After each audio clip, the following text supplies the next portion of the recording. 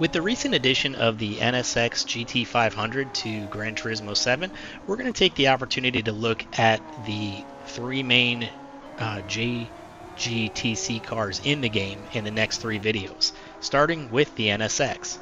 The 2000 NSX GT500 stands as a pinnacle of Honda's engineering prowess and racing heritage.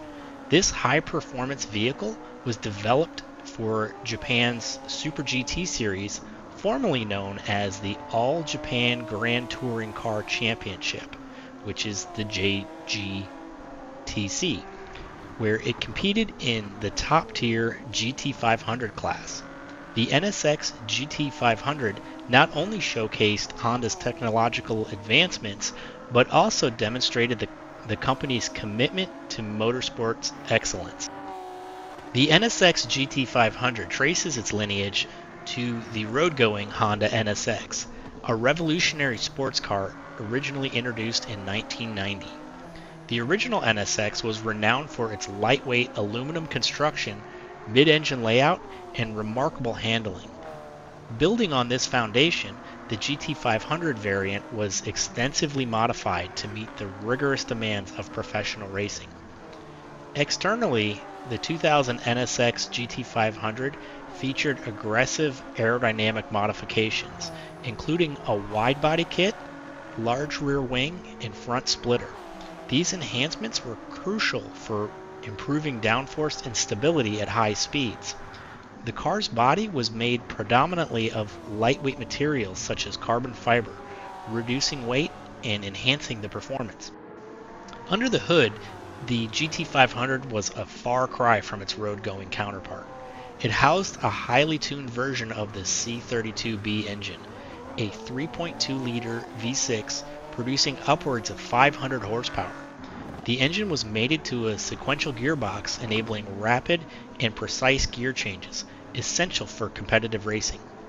The suspension system was overhauled to include adjustable dampers and reinforced components, providing the necessary handling precision on demanding race circuits. The car also featured advanced braking systems with large ventilated discs and multi-piston calipers, ensuring optimal stopping power. The 2000 season was a landmark year for the NSX and the JGTC.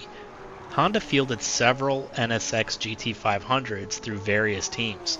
The cars quickly established themselves as formidable competitors thanks to their blend of speed, agility, and reliability.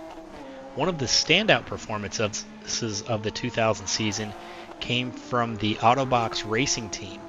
They secured several podium finishes, showcasing the car's competitive edge against rivals like the Toyota Supra and Nissan Skyline GTR. The NSX GT500 incorporated several cutting-edge technologies that were advanced for its time. One such innovation was the use of telemetry systems that allowed real-time data transmission from the car to the pit crew. This enabled teams to monitor the car's performance and make immediate strategic decisions during races.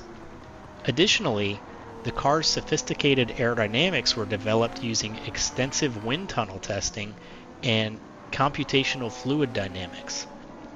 These technologies ensured that every curve and surface of the NSX GT500 contributed to its overall aerodynamic efficiency and high-speed stability. The success of the 2000 NSX solidified Honda's reputation in the GT500 class and contributed to the legacy of the NSX nameplate. The car's achievements on the racetrack demonstrated Honda's ability to compete at the highest levels of motorsport and helped pave the way for future racing endeavors.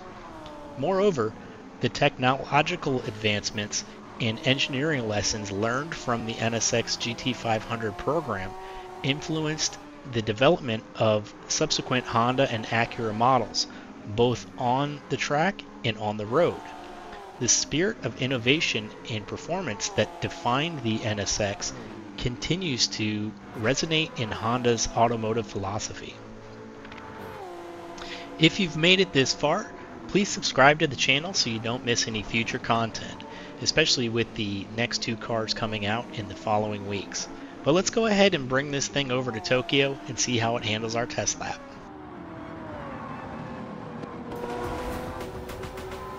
The 2000 NSX GT500 is actually classified for the GT3 class, with the other two cars hitting that same classification. It's a pleasure to drive, it's very predictable, and with the weight being to the rear of the NSX, it stays very well planted in the corners, which gives an advantage over the other two cars on the exits. Every advantage can also be a disadvantage, and I will say the NSX seems less inclined to rotate through the corners, which may slow you down a little bit. Fully built with the medium turbo, the NSX ends up with 779.55 performance points, with the engine producing 773 horsepower and 515 foot-pounds of torque. The car comes in with a weight of 2,535 pounds and has about 56% of the weight going to the back end. With that weight being a little bit more rearward, it allows you to brake a little bit deeper into the corners, and you can actually brake a little bit while you're going through the corner, pushing more of that weight to the front end. We ended up seeing about 5% of wear to the front tires and about 20% to the rears, and the NSX is the most fuel efficient of the three cars, getting about 6 laps with the setup on this track. And this was actually noticeable in the new GT3 race, which allowed the car to comfortably get through the halfway point and not have to worry about messing with any kind of fuel maps during the race. So it's a very noticeable advantage when you do take this out into the main races. We ended up crossing the line at 1 minute 53 seconds, 0.062, which put it just behind the Viper GTS from 2002 and just in front of the engine swapped 4C. This is the most fuel efficient and most affordable of the three cars, so I do recommend picking it up while you can. And next week we'll be taking a look at the Supra, and the following week we'll take a look at the GTR to see how all three of them stack up against each other. Thank you so much for watching.